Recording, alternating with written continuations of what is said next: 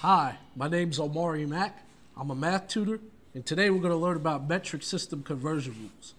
Now, to help us with our prefixes in the metric system, we'll use an acronym. King, Henry, doesn't, usually, drink, chocolate, milk. And respectively, these stand for kilo, hecto, deca, whatever unit you have. So let's say we're doing length, so let's use a meter. Deci, centi, and milli. Let's say we had 5 hectograms or hectometers, and we wanted to know how many centimeters this is.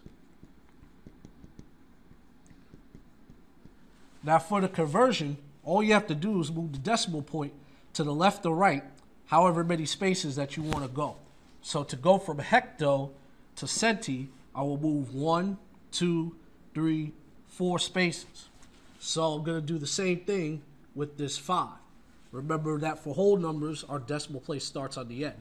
So I will go 1, 2, 3, 4 places, fill in my empty spots with zeros, and I'll say that 5 hectometers is 50,000 centimeters.